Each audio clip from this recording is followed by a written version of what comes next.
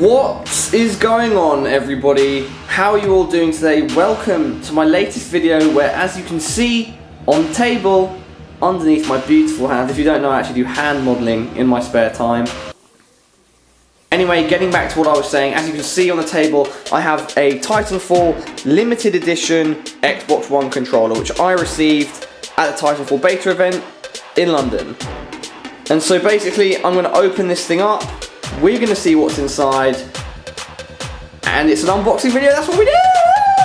Sweet, so let's start. Oh wait, no, shadows. God, these unboxing videos are actually really difficult. I don't know how people do them so easily. As you can see, this is the box. We've got the Xbox One, the actual controller, Titanfall. It includes some wireless batteries. Oh, nice little image on the back though, all jokes aside. Nice, look at that, beautiful. Anyway, let's crack right into the box, see what's inside.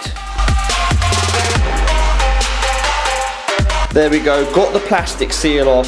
Now let's open this up and see what's in. Oh, wait, have I opened this up backwards? Oh god, man, worst unboxing of all time! Okay, so let's open this up and see what's inside. Whoa, batteries, that's... What the hell is... Oh my god, what is going on? Okay, so we've got some batteries, and now... There we go, look at that. Make sure it's not falling out. There it is, the Titanfall Xbox One controller. And some batteries. Xbox One controller, batteries.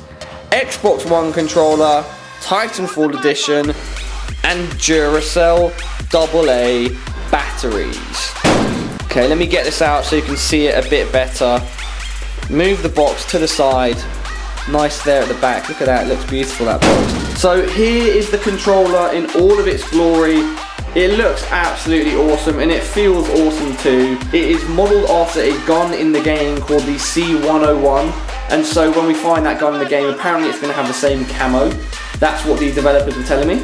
Also at the beta event, what the developers were telling me was that this controller, the analog sticks, are actually more accurate than the normal Xbox One controller. Apparently the normal Xbox One controller has some issues with tracking or something, or can have issues with tracking, and they did some fix to their version of the controller, which makes it better and more accurate. We've got a side profile there. Trigger profile, beautiful trigger profile, absolutely fantastic. And then the other side profile, what does that say on it? It says LTTGL, and that's the back, very nice. Yeah, just an awesome control. I'll zoom in on some of these details so that you can see them. We've got some tag number there, Lastimosa Armory, some writing here at the bottom, restricted, constable, middle, buttons, that side.